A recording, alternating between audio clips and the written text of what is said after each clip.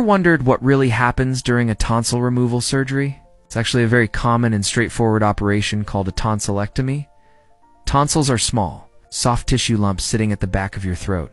They help fight off infections, but sometimes they do more harm than good. If someone has frequent sore throats, sleep problems due to snoring, or difficulty swallowing because their tonsils are too large, a doctor might recommend taking them out. The procedure is done while the patient is fully asleep under general anesthesia, so there's no pain during surgery.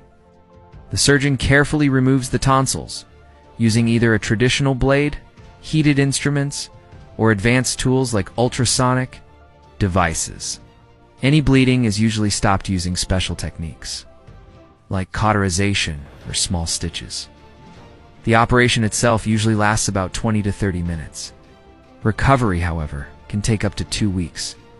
During this time, it's normal to experience a sore throat, some ear pain, and difficulty eating.